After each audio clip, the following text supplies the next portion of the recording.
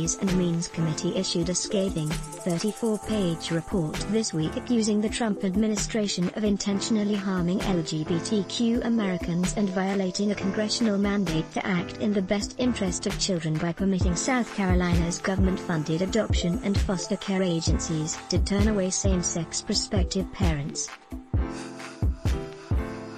The report, Children at Risk, the Trump administration's waiver of foster care non-discrimination requirements, called on the Department of Health and Human Services, HHS, led by Trump appointee Alex Azar, to immediately rescind the 2019 waiver granted to South Carolina.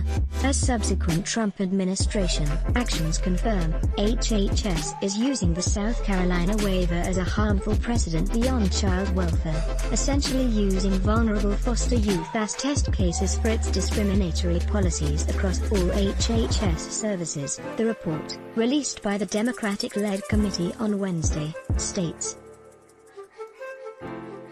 President Donald Trump listens to Health and Human Services Secretary Alex Azar in the Cabinet Room of the White House on March 2, 2020. Andrew Harnick, AP filed a Health and Human Services Department, which regulates child welfare agencies, issued the waiver to Miracle Hill Ministries in January 2019 after South Carolina Governor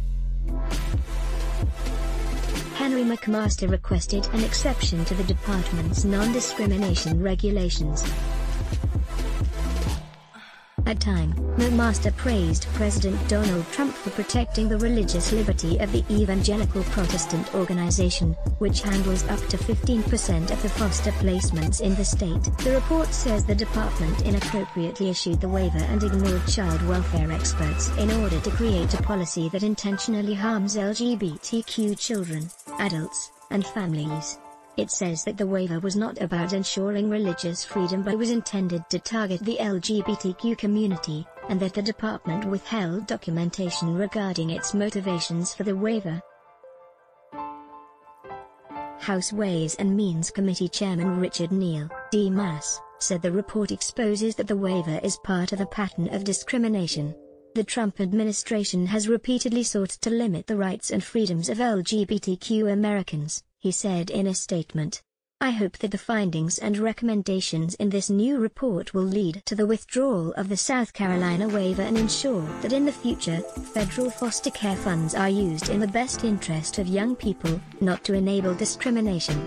The department did not respond to NBC News' request for comment. Improper and unprecedented report called the Health and Human Services Department's reliance on the Religious Freedom Restoration Act of 1993, RFRA, bipartisan legislation that aims to prevent governmental interference in the exercise of religion, improper, and stated that the department's use of the law set a harmful precedent.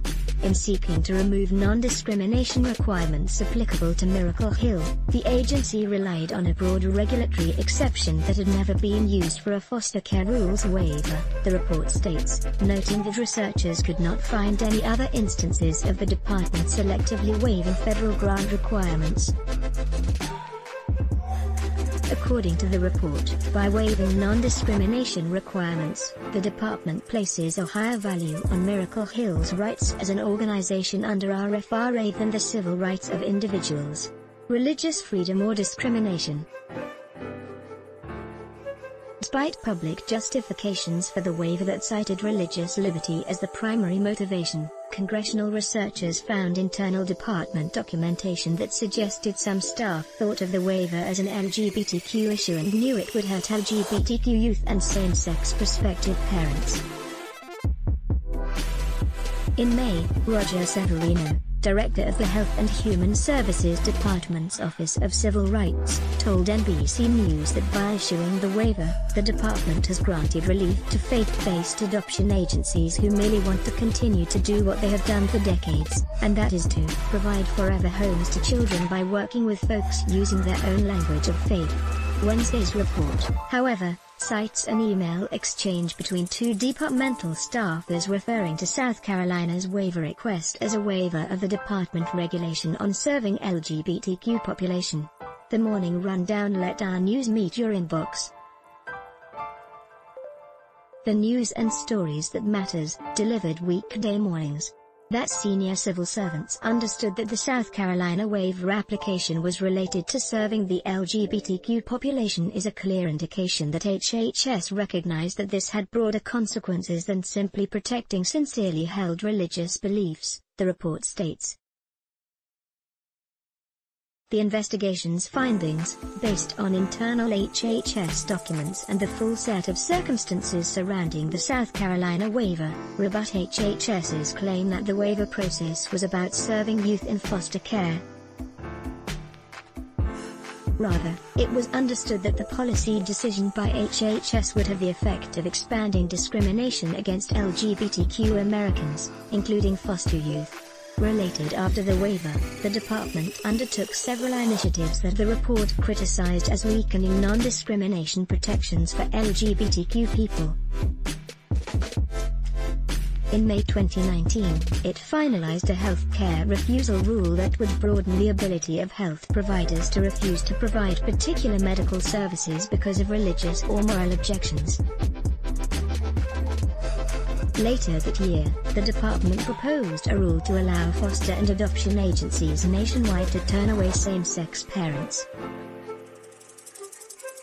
In May, the department finalized a regulation that eliminates data collection related to LGBTQ foster and adoptive families in the child welfare system. Then in June, it finalized a rule to roll back non-discrimination protections in the Affordable Care Act and to expand the religious exemption by broadening the range of entities that would be exempt from the non-discrimination provisions. Viewed together, these actions are part of the Trump administration's sweeping efforts to weaken rights and protections for LGBTQ Americans and other marginalized communities, the report states. Failure to consult experts and consider consequences. The report further says that the department ignored the advice of experts in child welfare to put forward policies harmful to children and the foster system. The report contains a 142-page appendix of letters from child welfare experts opposed to the waiver.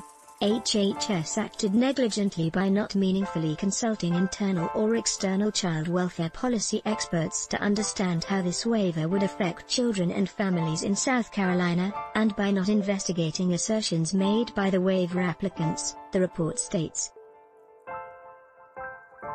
Instead, HHS inappropriately empowered staff who lack child welfare expertise to apply never-before-used administrative grant regulations and to enact a policy that would harm vulnerable children. The waiver also appears to run afoul of the established research on the needs of children in foster care and of the system generally, according to research cited in the report.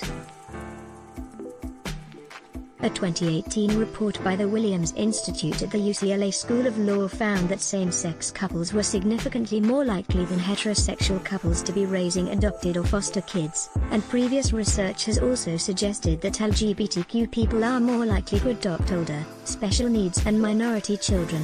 When foster care agencies deny qualified and willing adults the opportunity to serve as foster parents, this action greatly exacerbates existent foster home shortages for, and undermines the well-being of, abused and neglected children who desperately need a safe and affirming environment to mitigate the trauma and instability they have experienced, the report states.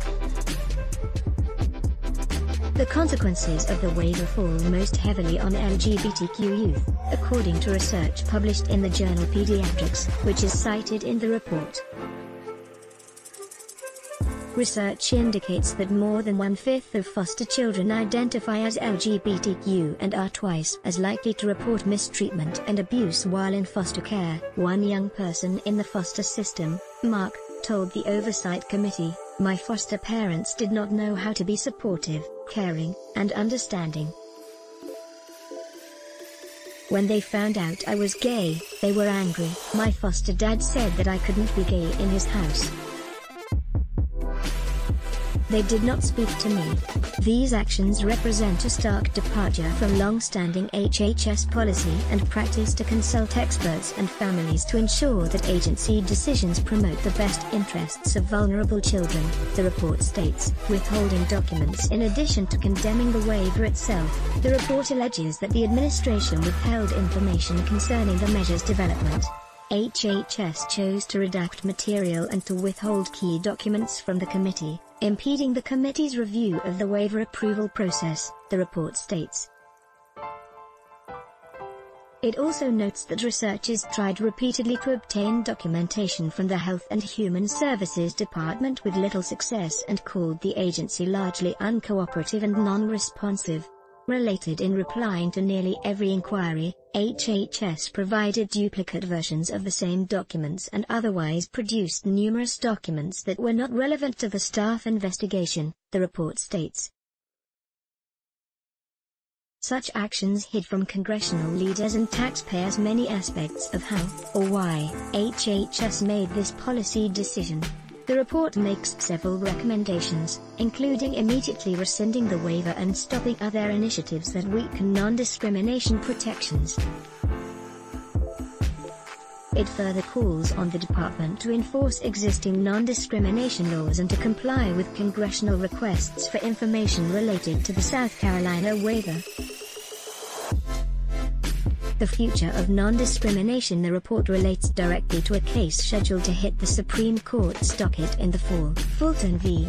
City of Philadelphia concerns whether faith-based child welfare organizations can reject LGBTQ families and others whom they consider to be in violation of their religious beliefs. Legal experts say the case could have a significant impact on not just parental rights but also non-discrimination protections more broadly. The Trump administration submitted a brief to the Supreme Court arguing that the taxpayer-funded organization at the center of the case, Catholic Social Services, should be able to refuse to work with same-sex couples and others whom the group considers to be in violation of its religious beliefs. In its brief, the government argued that Philadelphia has impermissibly discriminated against religious exercise, and that the city's actions reflect unconstitutional hostility toward Catholic Social Services' religious beliefs. On Thursday, at least 46 friend of the court briefs were filed on behalf of the city of Philadelphia.